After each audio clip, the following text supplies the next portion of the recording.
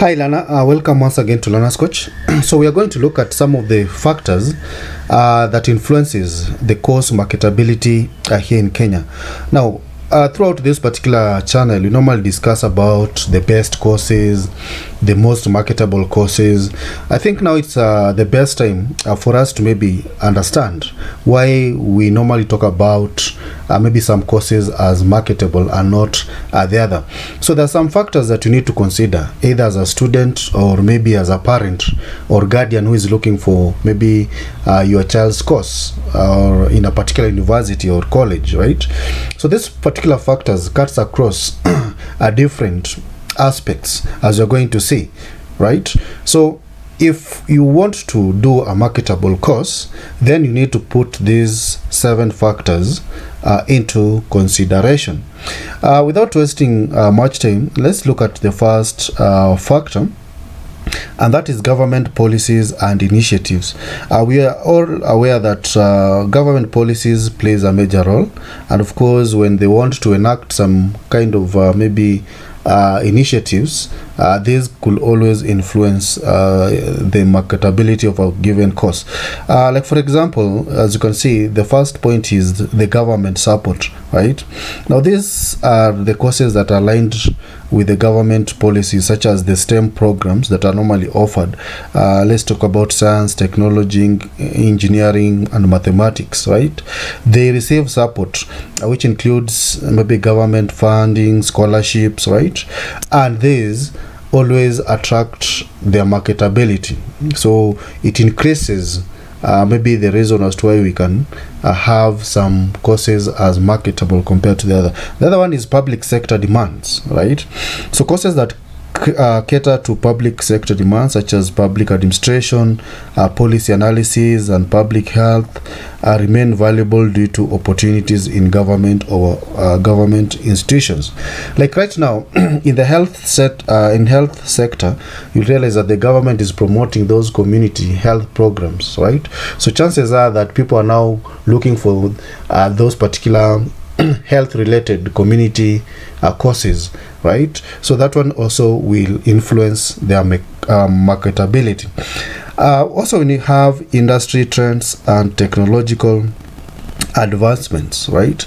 So you're aware that when we have some emerging technologies, or it's always good to put yourself within the trending courses or industries, right? So identification of sectors experiencing rapid growth, such as technology, we have renewable energy, healthcare, even environment, right? Agriculture, can steer students towards course aligned with these emerging fields. What we are saying is that when you want to look at a course as marketable, you have to look at it from the emerging industries, right? Like what is happening around you. That is what you have to look at first. You talk about technology, you have artificial intelligence, we have blockchain, right, and so on. So we have to position ourselves within these particular emerging industries. And of course, technological advancements, these courses, of course, I've already mentioned them, so they are often sought due to the in their relevance in modern industries. So this is the second thing that you need to look at when you want to perceive or look at a particular course as marketable. We also have the third one, entrepreneurial and innovation-driven courses. After all, everyone wants to maybe start their own business, equip yourself with relevant skills so that you can start your own business. So that also informs why a particular course should be marketable. So entrepreneurial skills, these courses fosters entrepreneurial thinking, innovation, and creativity within students to create their own opportunities, right? So making this particular set of skills very, very marketable. What we are saying is that most people nowadays don't want to study to be employed. They need to start their own what? They want to be self-employed and everything.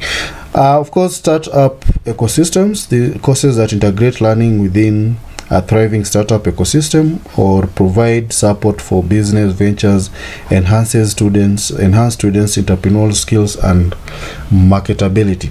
So I hope we have already factored this in as to why we normally say that a particular course is marketable. Now, the fourth factor is globalization and international market demands. Very, very important. So here we need to align ourselves with the international global market, right? So these courses that equip students to thrive in the global marketplace, such as international business, global supply chain management, cross-cultural communication, hold significant marketability. A good example is doing a course that once maybe you fly out of the country, you can always be still relevant. That's why you find always people trying to do these English or languages that are going to help them be relevant within the global market. So those are the reason as to why they become marketable. And of course, the recognition aspect, right? Like, for example, degrees and certifications that are recognized internationally are more or much valuable, right? So that's why most students thrive, and I've so far had a lot of questions within the health industry courses, right? Actually, most students want to understand which particular courses that are relevant in medical field, that should they leave the country, they can still use them in other countries. So that is what we are talking about, international recognition. Now, the fifth factor is economic and market trends, right? So here we talk about economic resilience. So these courses that remain relevant despite economic fluctuations, like healthcare, I believe I mentioned this. Agriculture is also another one, and essential services provide more stability in job markets. So I think we are looking at the various factors. So as you pen down the courses or you think through the course that you want to pursue, please take into consideration these factors that you're mentioning. And of course, market demand analysis. So courses that aligned with market demands and projected growth areas ensure a higher probability of employment opportunities upon graduation. So I think if you have been following us, Learners Coach, that is good. If you have already subscribed, thanks. If you are new to our channel, kindly take a second or two to join our community, right?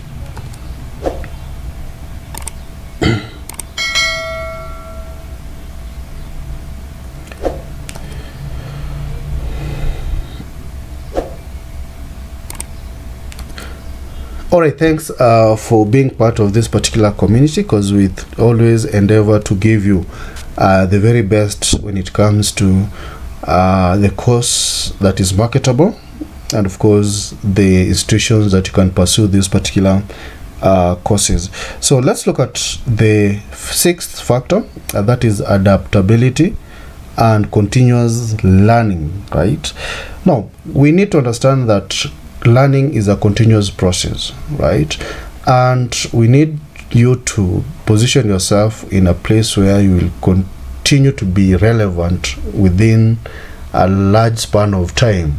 We don't want you to pursue a course and then after 3 years it's not going to be relevant. So what you're saying is this: courses emphasizing adaptability, critical thinking, and continuous learning prepare students for evolving job roles and industries, ensuring long-term marketability.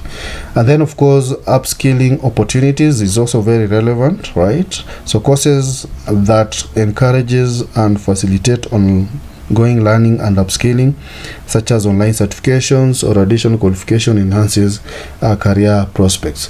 We are saying that wherever you pursue a particular course, ensure that there's some kind of opportunity of adaptability, right? Adaptability simply means with time you can always do some upskilling, right? Of course, you can enroll for other certifications so that you be relevant and marketable as time goes by. So lastly, we talk about industry specific skills and specializations, right? So we identify these in terms of niche specializations, right? And of course practical training and internships. So under niche specialization, we say courses offering specialized skills in niche areas like digital marketing, environmental, such as sustainability, renewable energy. They cater for industry specific needs, and this is why graduates become more marketable. And within this particular channel, I've always stated times above number that you should align yourself with some kind of niche, right? So if you find that you feel that you are passionate about some things, right, you can always pursue that course in that particular area. Like there are those people who just like doing digital marketing, for example. There are those people who are passionate in treating people, like giving care services to patients. I mean, you can do some kind of health related courses. Practical training and internship courses offering practical experience through internships or industry partnerships provide students with real world skills, enhancing their employability. Now we'll go back to TVET now. So here is where practical training takes an upper hand, and that's why most people prefer, of course, doing TVET courses than maybe proceeding to the universities, right? So people feel that when they do these practical courses, there are high chances that they'll get maybe employed first, or they can do their own things, right? So those are some of the things that influence marketability of the courses that you have so far mentioned. So I know these are some of the factors to ponder about, and I hope you're going to make some informed decision as you prepare to pursue maybe a tertiary course within the various institutions.